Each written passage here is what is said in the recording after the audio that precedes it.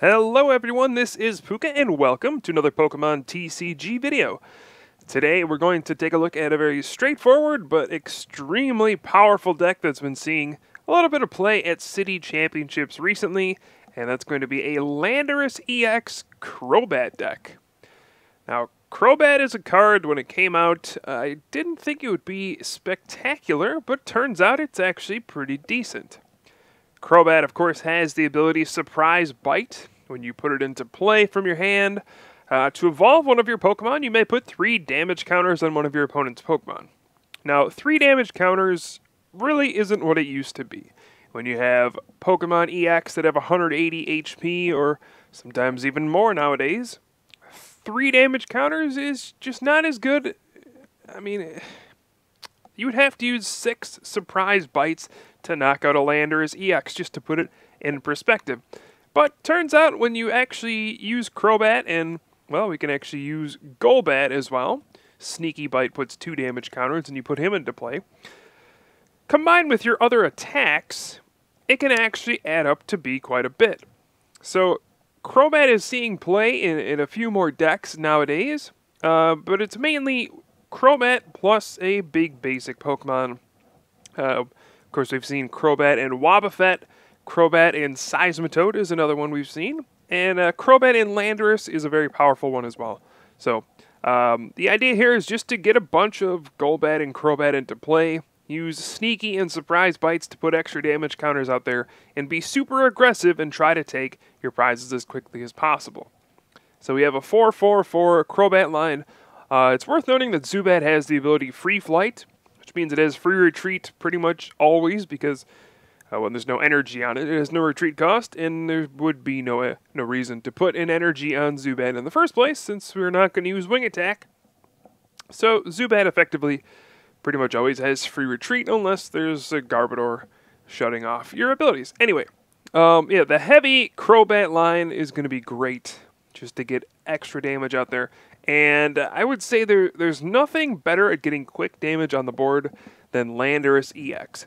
Hammerhead does 30 and then 30 to one of your opponent's benched Pokemon. Again, 30 doesn't seem like a lot nowadays, but Landorus gets to benefit from Strong Energy first of all. Going to add 20 more damage to your attacks. Muscle Band, going to add 20 more damage to your attacks. And Fighting Stadium, going to add 20 more damage to Pokemon EX getting attacked. So for 1 energy with Strong Energy, Muscle Band, Fighting Stadium, you can effectively Hammerhead for 90 damage to the active and 30 to a benched Pokemon. And when we add in Golbat and Crobat, all of a sudden these Hammerheads are adding up, there's damage all over the place, and you're getting knockouts faster than you know what to do with. So Landorus and Crobat are a pretty decent pairing, and that's what we're going to explore today. Now, Seismitoad EX is a big problem for Landorus EX, so we're actually going to be running 3 copies of Hawlucha as well. This is just a great hard-hitting Pokemon for 1 energy. Flying Press does 60, but again, with Strong Energy, Muscle Band, Fighting Stadium, we can actually hit for 120 damage for a single energy against a Pokemon EX, and that's pretty big. So Hawlucha, definitely an important player in this deck. So that's really it. Just get Crobats, Hammerhead away, Flying Press if you need to. And Crobat actually does have a decent attack as well. Skill Dive does 30 damage to one of your opponent's Pokemon. And Crobat can be an awkward Pokemon to knock out sometimes. 130 HP, resists fighting, so you never know when you can use Skill Dive. Just keep that in mind. Even Golbat has Swoop Across, does 10 damage to each of your opponent's Pokemon. So just keep in mind those attacks do exist as well. The name of the game for this deck is just going to be speed and consistency, so we do have 4 Muscle Band. Try to get one of those on Landorus right away. Use those Hammerheads. Our supporter cards, we're going to have 4 Professor Juniper, 4 N the standard, 3 Karina, and then 3 VS Seeker, along with 2 Lysander to bring out some Pokemon to finish them off, as well as 1 AZ. This is a supporter that allows you to pick up one of your Pokemon, and this is obviously great because it has synergy with Crobat. Right after you fully evolve a Crobat, you can play AZ, pick up the whole line back to your hand, play them all over again. This can also be good since Landorus only takes 1 energy to attack. You know, say you Hammerhead, you take a hit, you can play AZ, bring them back to your hand, put them back down, put down another energy, and get back to using Hammerhead without giving up 2 prizes. So, something to keep in mind. Seems like a pretty solid fit for this deck. We have 3 Ultra Ball, only 3 because we do have the 3 Karina to search out the fighting Pokemon. I could see running 4, but we only have 3. 1 Computer Search. This is our A-Spec card for the deck. Again, just a very consistent, hard-hitting deck. Allows us to search for any card. We do have 2 Switch and 1 Escape Row for some switching cards, in case we need those. And 1 Professor's Letter as well.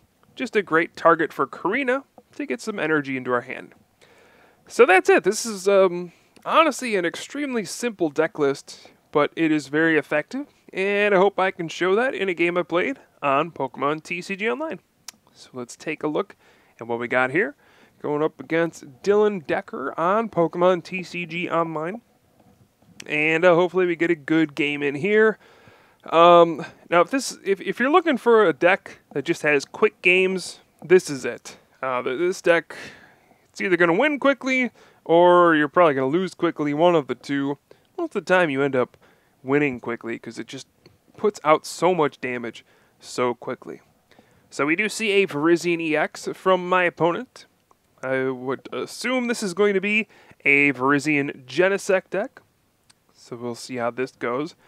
I'm actually opening up with a very strong hand. I have Fighting Stadium, Muscle Band, Strong Energy. That's really, really good. So we're actually going to be able to Hammerhead for 90 damage on the first turn, and that's downright silly. My opponent did not play a supporter, so instead of playing the N here, I'm going to Computer Search, discard a Hawlucha, and actually grab Professor Juniper instead. Don't want to give my opponent a new hand if, you know, they don't have anything good. Managed to get a second Zubat into play, along with a Hawlucha. Going to put that one down. And boom, Hammerhead for 90 on the first turn.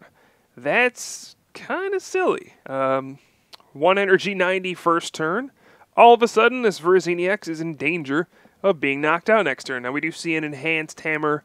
Going to discard the Strong Energy off of Landorus EX. That'll potentially stop a knockout next turn.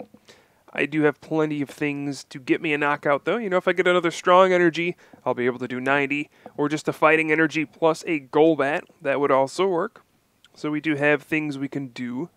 We do see an Ultra Ball for a Genesect EX right here. So this is the obvious strategy for a Virizion Genesect deck. Emerald Slash onto your Genesect and go from there. So my opponent honestly has the perfect start he wanted. Turn 1, Virizion Attach. That's really all you can ask for with this kind of a deck. And then turn 2, Emerald Slash. Even an Enhanced Hammer on my Landorus. But you can see how much pressure we've already put on.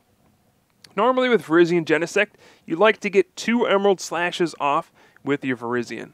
Right? You want to power up 2 Genesect and then go from there. You don't care if the Virizion gets knocked out if you powered up 2 Genesects because, well, you're pretty much set for the rest of the game.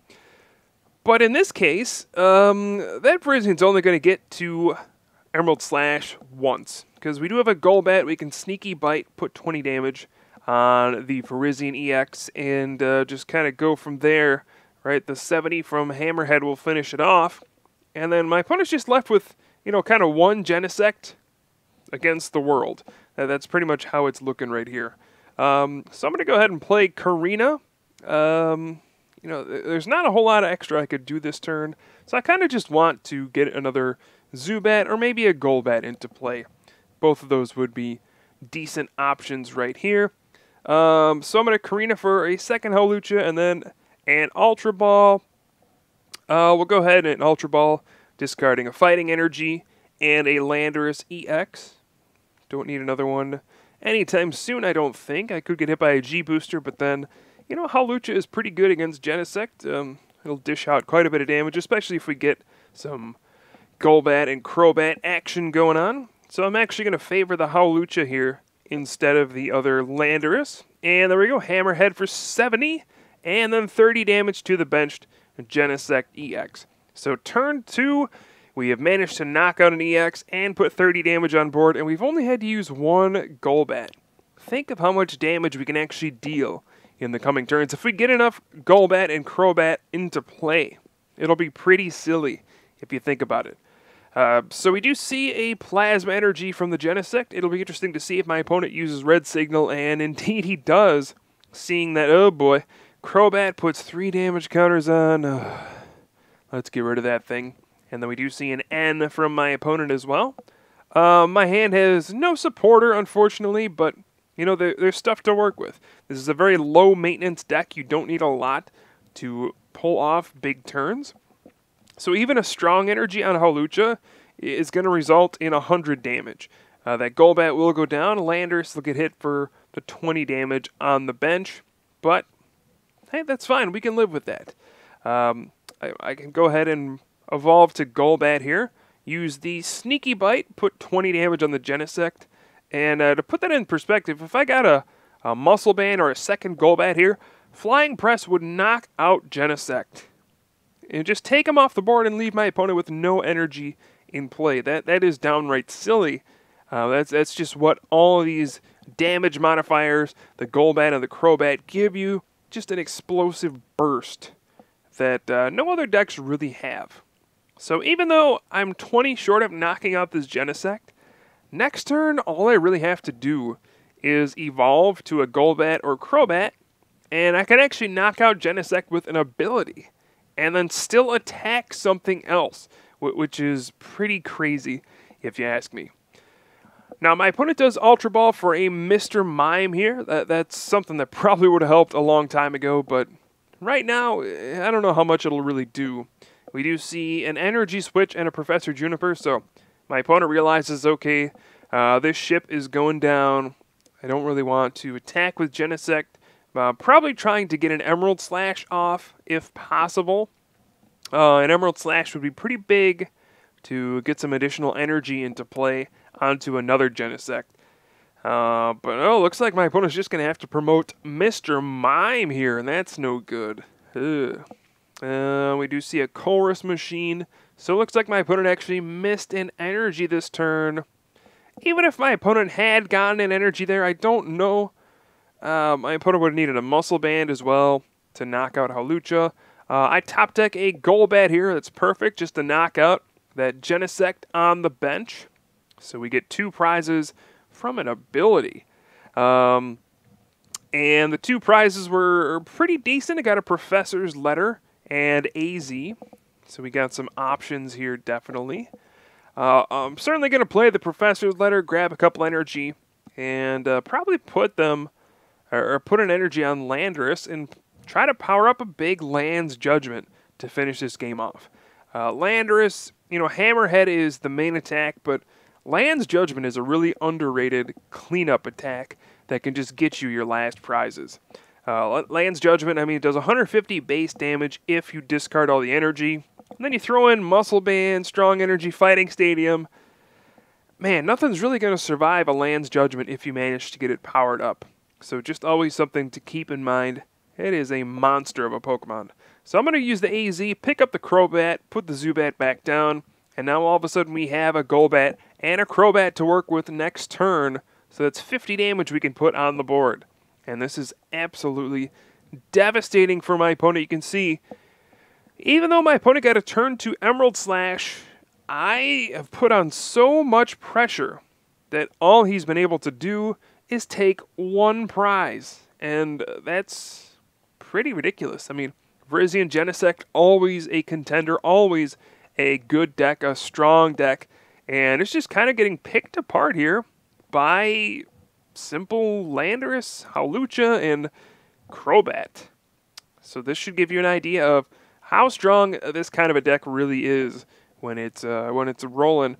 And here we go. I'm just gonna Sneaky Bite, knock out the Mr. Mime, go down to 1 prize, and whatever my opponent promotes here, it is game over. I'm going to attach a 3rd energy to the Landorus EX and Land's Judgment for a whopping 190 damage. Sorry, Deoxys. Goodbye. And that is a victory for Landorus and Crobat, and I guess Hawlucha as well. So yeah, I hope this shows you guys that there are a lot, and I mean a lot, of viable competitive strategies in the game right now. It's not just one deck, one card dominating the game right now. You can run so many different things currently. I mean, I can't even keep track of all the decks that have won city championships so far and are constantly being threats at these tournaments. I can probably think of 10, 15, maybe 20 different decks that could win a tournament at any time. So this is a great time for diversity. There are all sorts of opportunities to come up with creative ideas, and this is just an example of that. So, hope you guys enjoyed the video. I'll certainly have some more for you soon. I am Pooka from the Top Cut, and I'll see you guys next time.